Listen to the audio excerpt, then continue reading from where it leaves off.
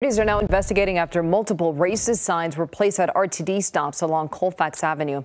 The first sign was spotted by a bus operator around 5 o'clock this morning at Colfax and Oneida Street, with two more spotted at the Garfield and Yosemite locations.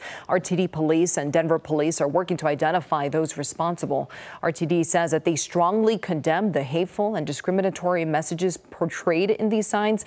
Governor Pohl is taking to Twitter to say there is no room for hate in our state.